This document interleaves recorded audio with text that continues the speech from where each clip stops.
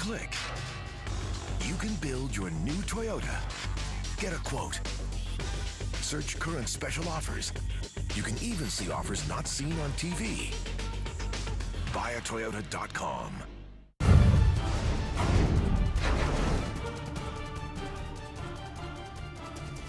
Hello everyone and welcome to Patriots Today. I'm Brian Lowe. Tuesday marks 1 month to the day before the Patriots open training camp for 2010. Hard to believe, but yes, it is true. So it's a good time to start our camp countdown, and one of the ways we'll be doing that here on Patriots Today is by highlighting a few of the key position battles that are looming during those steamy summer days. So we begin our look at 5 position battles for 2010.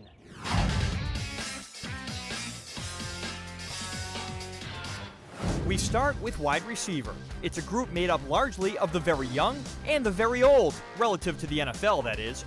In Randy Moss, Torrey Holt, and David Patton, the Pats have 3 wideouts with at least a dozen years in the league.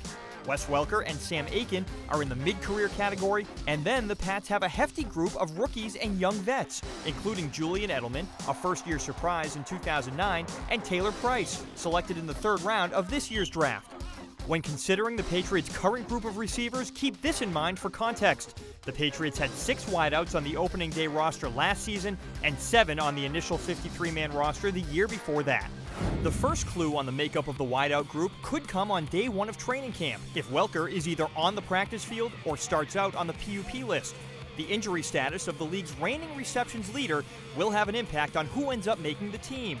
With Moss indicating this offseason that he doesn't expect to be with the Pats beyond 2010, the Pats clearly have a need to develop the talent of their youth at the position, while also making sure they get solid production out of them this season.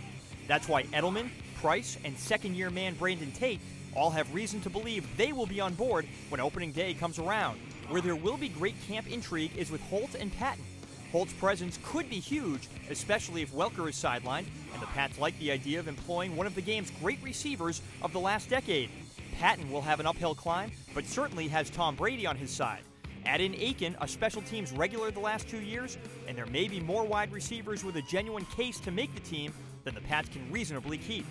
At this stage, Moss is locked in as a starter at wide receiver. Edelman has to be considered a lock to make the team, while Price and Tate have to be considered pretty close to the same. Beyond that, expect special teams to play a significant role.